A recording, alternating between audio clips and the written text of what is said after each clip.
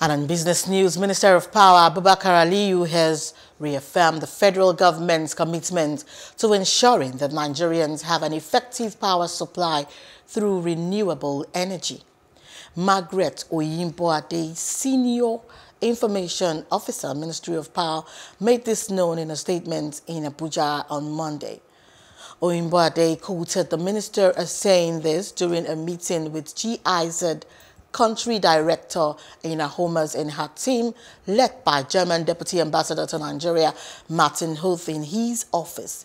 And GIZ is an enterprise entirely owned by the federal government of Germany, supporting it in achieving its objective in the field of international cooperation for sustainable development.